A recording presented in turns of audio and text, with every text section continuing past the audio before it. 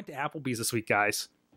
Was it good? What'd you have? It was good. It was chicken penne something. Well, it was funny. It was actually we went to Max and Irma's, and for whatever reason, we got sat and didn't see anybody for 20 minutes.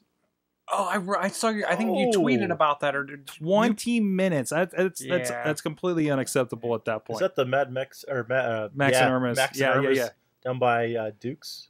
Yeah, over like Green Tree Road. Yeah, area? Yeah, over there. Wow, over there. I've never been in there before. But I usually don't have a problem. It's usually just this day. I'm just like, I'm too hungry. I'm not dealing with this. I just got up and said to Denny's and we left.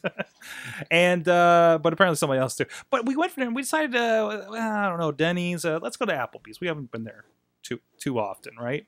And we get there and I find this piece of technology sitting right on our table. I know. I think we've had stories about this, right? That this was coming in. So there's this little. It's a bulky thing just sitting on the edge of the table, and you can move it and everything. And so it's pretty heavy, right? But it's basically an Android tablet. You can order, like you could go. I actually went in and just immediately ordered an appetizer right off the bat.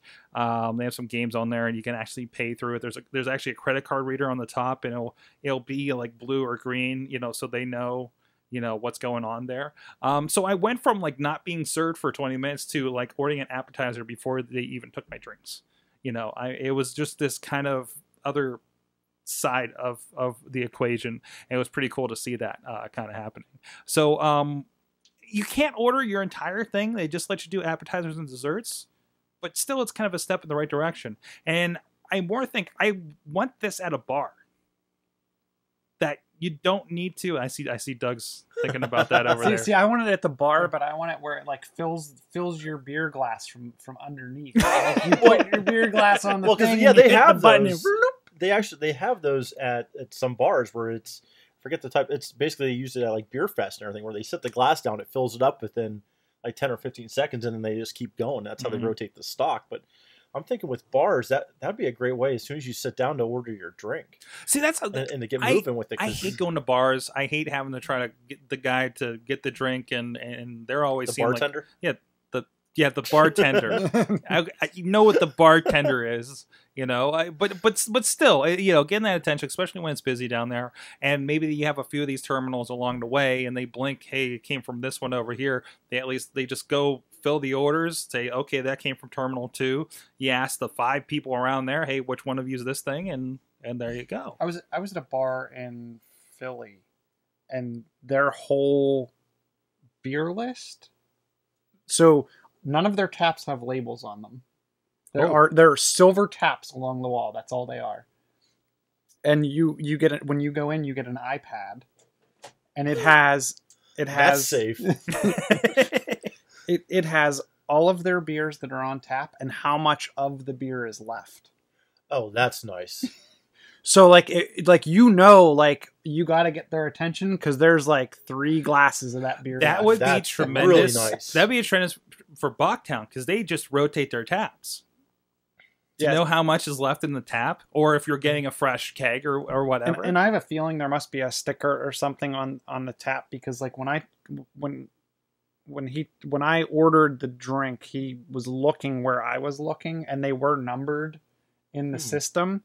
And I'm guessing on top of the tap where you can't see as a person sitting at the bar, there must be numbers along the taps because they are switching them out. That they're just looking at whatever you're looking at to figure out which number it is. They go up there, put the glass under it, and I think it might be motion, like almost like a toilet at the arena where you get up and it automatically flushes. But this is you put a glass under it and automatically poured. Well, that's the same if you're ordering Bud. I digress. But so it was a very upscale bar that was doing this, but their iPads were all in Otter boxes, and the power and home button were covered, so you couldn't reboot them or break them out of the app. But it was a very cool experience, much like what you had. And I think I've seen that in the North Hills at TGI Fridays. Really? I think they had the same. So I haven't seen that at least the Fridays around. I guess I don't frequent Fridays as much as I used to go to Fridays a lot. I had a lot of points built up down there. But no, Or maybe it was an Applebee's. I can't remember. It was on McKnight Road, but it had much the same terminal, which is very impressive. Yeah, I mean, it's just like, you know, I remember we've heard about these before, and it was just like, oh, great, now I don't need to deal with my server, but you still do. You still interact with them a bit, and there's a call your server button on there too.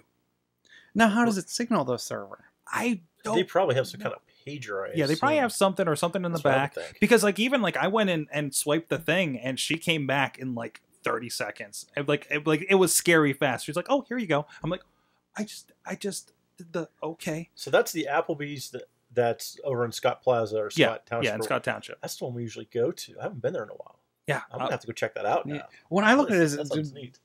talking about kids, you know, kids are restless and they want food or they want something. And I want to place that appetizer right away, or I want to place the mac and cheese like right now. Right. In fact, as soon as we sit down at most restaurants, we say, we need mac and cheese, we need chicken fingers or whatever. It's for the kids. We know what they want already. And the server's usually like, okay, no problem. I'll hurry it up for you. Like you have a process, right? Yeah. So I mean, yeah, and you have to pay 99 cents. It looks like you have to pay 99 cents to have access to the games. Period. Which